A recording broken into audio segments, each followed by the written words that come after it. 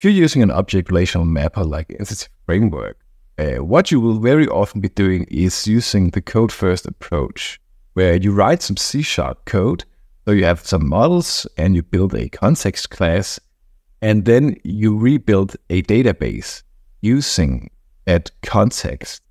So maybe you call the method database.ensureCreated, and then this method will trigger a rebuilding of a database. So behind the scenes, we can always generate SQL. So here I have some source code from a project that is using Entity Framework. And inside the program.cs file here, we're adding a database context.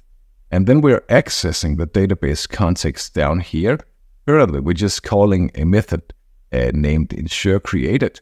But there is something that I want to show you right here, and that is the database can also generate the scripts to actually recreate the database as a normal SQL file. So I'll just show you really quick with a string var db, and now I'll just log it here, and now I'll run the API. So inside of the API folder, you can just use .NET run, and if you scroll up here, you can see that in this instance, we just have one table here in the database. That means if you can go one way and generate the SQL based on the context class here that you are creating using the code-first approach, then surely you can also go the other way. So this is also what we call scaffolding. So I for instance, have a much longer SQL script right here from a different project that I was working on. What I'll do now is I'll add this SQL script here. I'll just call it generates db.sql, and I will just paste this in here. So if I have a script here to rebuild the database, what I'll do is I'll now use the scaffolding command. So before you can actually use the command, you need to actually install the CLI tool that allows you to use the command. So first of all, you should ensure that you can actually use the .NET CLI for the step that we're about to take. So write .NET and see what you get here. If you don't get that the command is found, it means you don't have the CLI installed correctly. Maybe you haven't added to your environment variables on your machine. But if you have it correctly installed, you can get a list of all of the possible commands by writing .NET/H, and it will list a command called tool. And the tool command here is just to install a managed tool that extends the .NET experience. So the tool that we will be installing using the .NET tool command is EF, and EF is the Entity Framework tool. You can also find the exact installation on the .NET EF Core Tools reference.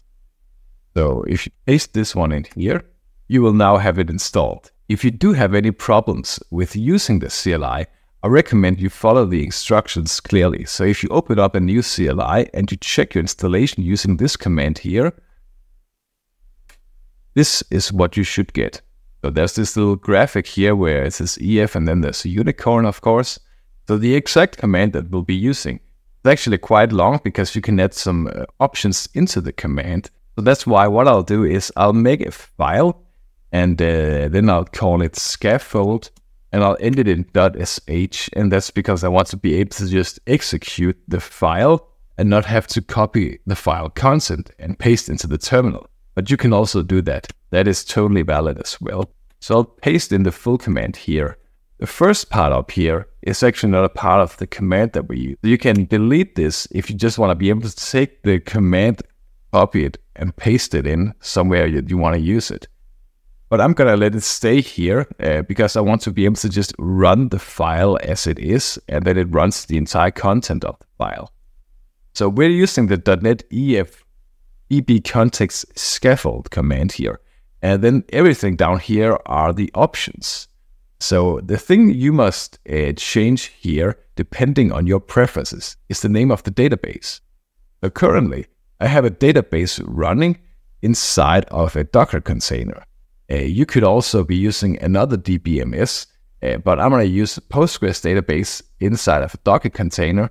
And I will make sure to leave the compose file and all of the other source code that I'm using so that you can reproduce these results that I'm also having here. But since I'm using this, I must also use the same name of the database. So currently, I have just named the database testdb. So I'll go into my command here, make sure that it's also the name of the database here. User ID is test user, user password is test pass. So now this one here, depending on your DBMS, you will change this. If you're using SQLite, this will be different from you. If you're using Microsoft SQL Server, that will also be different. So change this depending on your DBMS. This one here refers to where the models, so all of the tables, they will correspond to a model. Where should they be put? So I'm just specifying here that they should be put in a folder named models. This just refers to where the context should be put. And this refers to the name of the context. So you could also call it MyDB context, because I think that's what we named the context in this example project. And this one here refers to whether or not the configuration should be done inside of the context or inside of the program CS file up here. So I like to have my configuration up here. So that's why I specify no unconfiguring. And you can also choose to have data annotations. That means that constraints will be put on the model and not inside of the context file. This one isn't very important for us. And force means that it will override if there are existing things. So what it's actually doing is it will connect to your database running here. That means if you already have your database running, so I have mine running right here inside of a Docker container, it will connect to that one. And then it will use that database to output C# code. So I'm interested in getting a context and all of the models that I need because I already have a database. So I deliberately put this inside of my data access project. And the data access project is also the project that has dependencies to Entity Framework. And I want to add another dependency here called the Microsoft Entity Framework core.design. This is the package that you actually need in order to do the scaffolding. So I recommend that you copy this package reference in. So now we're ready to actually trigger the scaffolding, which means that I'll right-click here, and then I will run the scaffolding. And I will go through a building phase. That means that your code needs to also be able to compile. If your code doesn't compile, then you will get an error right here. And what we'll now get is the models. So currently, we just have this super simple model. The model, of course, one-to-one corresponds with this model here. So now let's try and actually take our long SQL script here. So what you do is you take this SQL script here, and now you need to actually connect to your database. So you can use Writer for this by going into the Database Explorer tool here, and then just run all of this. You can also just press Control-A, and then Control-Enter, and it will run all of this. And now you should have all of these different tables out here. That means if you go and you scaffold your database now, by clicking on this one, now you will get this output here. So all of these models, they will now be the models corresponding with the tables that we have in our much longer database script. And we will also have a context file called MyDB context. What you sometimes can experience in case that you already have some things put into your context file that you manually adjusted, then if it overrides it, it will just create a new namespace for it, which is going to be the default namespace. So you might have to do an import. In my case, I'll just import all missing references across all of my different projects. And now this issue is resolved. So what I'll just show you now is the context that I use here. It has all of these different other entities. So if you want to do something like get all doctors to a list, you can easily do that. So why is the scaffolding an appealing strategy? Well, it's appealing because most people, they already know how to create a database using SQL. So they know how to create tables. But actually writing all of the C# code to generate a database might be something that is new and challenging.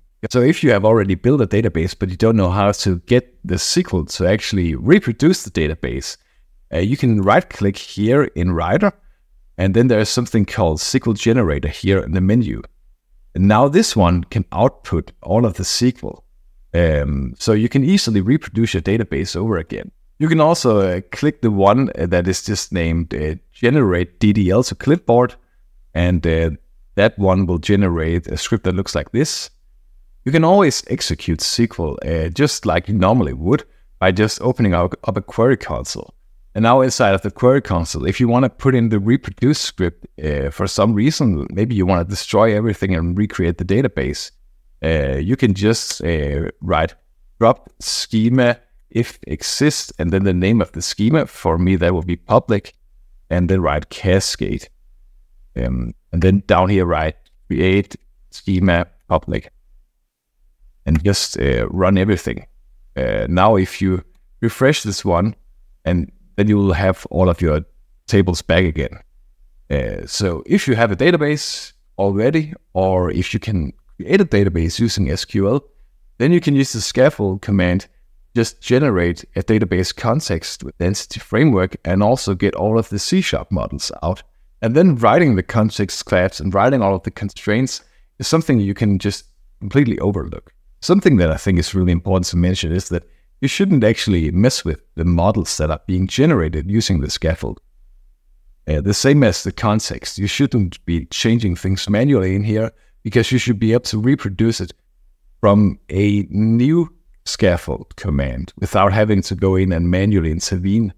That's why sometimes if you want to add some behavior, let's say you want to add a behavior to some kind of doctor model, well, then you should create a different model, and then you should transform your doctor object, which is the entity, into this different doctor model.